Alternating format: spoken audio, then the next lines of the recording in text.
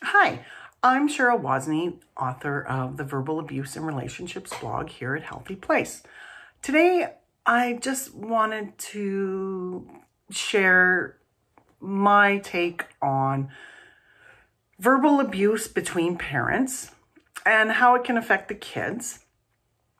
For myself, I've grown up in a home where yelling was prevalent, and there were times where there was insults and put downs, and it was quite toxic at times.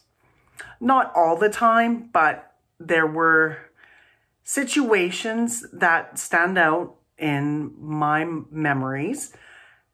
And now as I'm an adult and I'm married, it still has an effect on me.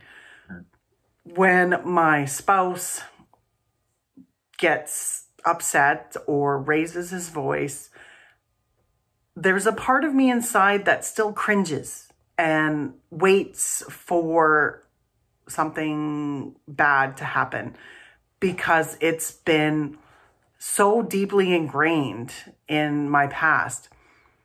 Thankfully, my husband may yell. He may not agree with me.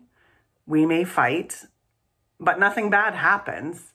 And I realize that that internal fight, flight, freeze mode goes away because we end up working out our issues as we should, rather than continuing with a toxic cycle.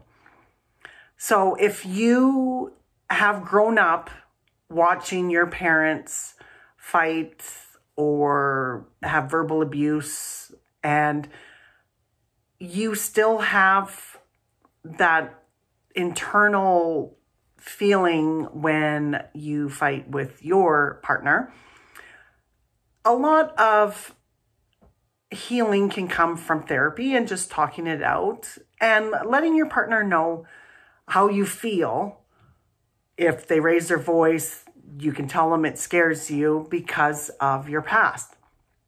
And hopefully you can find different ways to work together and have disagreements without having it escalate.